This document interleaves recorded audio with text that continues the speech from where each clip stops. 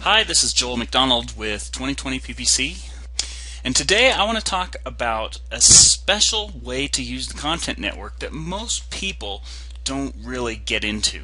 Just so you know, I'm going to be showing you screenshots, and all of the numbers are real. They cover a 1-week period. They're from an account I manage, but because of confidentiality reasons, I have changed keyword and any specific details just to protect the confidentiality of that client.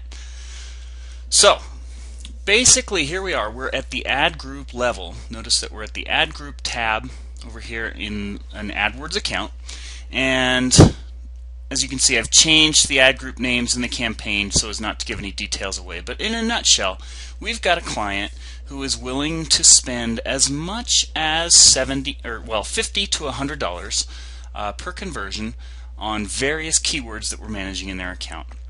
And they're a pretty high volume client, and one of the most common things people do is everybody knows that you can adjust bids, and say that in this case we're assuming this is a client managing investments and they do precious metals. So let's just say that they've got this gold account that they're willing to spend as much as $70 to get a lead, because they make $250 to $300 per lead. That's what they're willing to do. And everybody knows that you can adjust bids based on what the cost per conversion is. So in this case, we might raise those bids a little bit. We'd raise those ones a lot, because we want to get more aggressive and get more placement in the content network so we can get more leads and more sales and, of course, more revenue. Everybody knows that you can do that. And how you do that is you adjust your display network bids, and if you're running managed placements, you adjust your managed placements bid. Now that in itself is a little more advanced, but you can take it even a step further.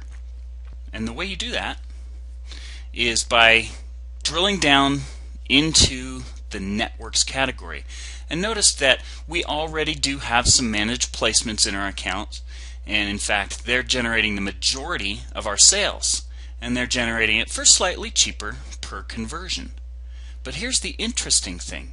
Notice that we're being a lot more aggressive by a margin of about 50%. So we're bidding on average 50% more per click. Actually, we're bidding a lot more than that, but we're paying 50% more per visitor in the managed placements, but it's cheaper to get those conversions. And that's because of the power of managed placements. Now, if you're not familiar with managed placements, this will all be a zero. Everything in here will just show as a zero, because you're just bidding and letting Google determine what websites you should advertise on in the content network, and you're doing entirely automatic placements. But what you want to do is drill down further. So what you want to do is click on this show details page, or this show details link, which by the way is under automatic placements. If you're not doing managed placements, you would click on the show details in automatic placements, and you'll see a screen that looks a lot like this. And Google will tell you, typically you can sort by number of conversions or cost per conversion. But what you'll see is, let's just say that I was bidding on 1 or 2 keywords. What you'll find is those keywords perform entirely differently depending on what website. Now obviously this isn't a gold account, but you get the idea. No matter what industry you're in, if you are tracking conversions, you will be able to drill down within your accounts by clicking on that Networks tab and then clicking on this Automatic Placements link, and you'll see what websites are driving traffic for you and getting conversions. Now remember, my clients in this case are willing to spend $50 to $100 per conversion, but look at these little golden nuggets that we're picking up for $1, $2, $8 per conversion, 39 cents. We picked up a lead for 39 cents, and they're willing to spend $50 or $100 for that lead. So what you want to do is take more control and make sure that you're showing up as often as possible for those various websites. And the way that you do that is you check all of the websites that have had conversions at an affordable cost for you, and you'll find that there are tons of them. And you check each one that hasn't been added to your managed networks campaign, and you simply check the box. And then what you want to do is go right up here to this Manage Placement and Bid button. Here it is. I circled it for you in another screenshot. So you simply click on that, and they'll give you a little pop-up that pops up right above your regular screen and tells you what you were bidding for that keyword.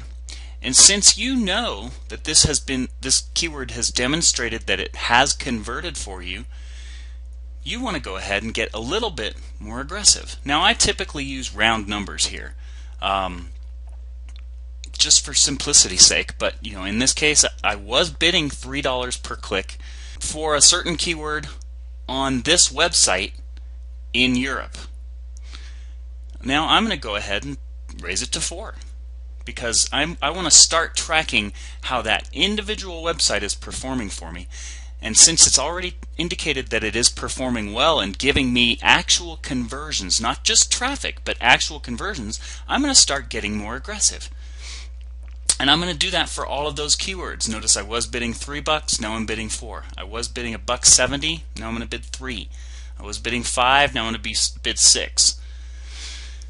Now notice that it's round numbers, and that's okay, because what we're doing is we're getting more aggressive to make sure that those websites show your ads more often, and then you're going to go back and fine-tune at a later date once you start to get a lot more traffic and make sure that it's converting affordably for you.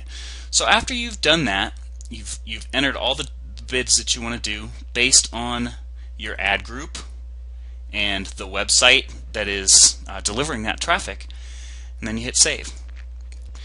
And then with time, you'll see that more and more of your traffic will come from managed placements and not from automatic placements.